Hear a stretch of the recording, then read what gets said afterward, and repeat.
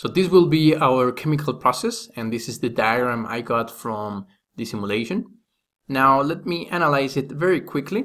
We got these as a fresh feed, or let's say pre-feed.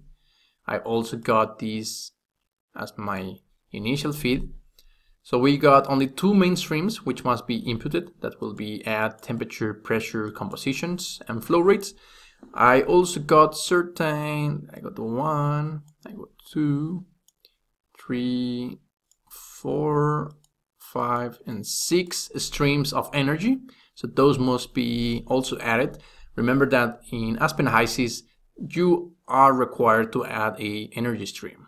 So that's one of the main differences compared to Aspen Plus, that in Aspen Plus, this will be set up as a duty calculation, whereas in Aspen HYSYS, you require a stream. Anyways, let's check out the unit operation. We got a chiller, we got a heater, we got a reactor, which will be acting as a combustion chamber. We got this turbine, most likely because we want to take advantage of the combusted fuels.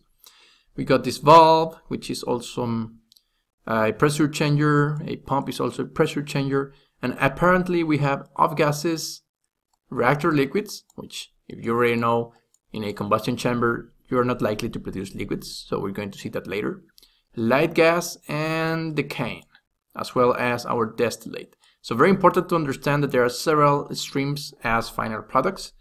And yeah, as you can see here, we got the heat exchangers, the heat exchanger and the chiller. We got a reaction or a kinetic unit operation. We got momentum operations. Technically also the valve is a momentum operation.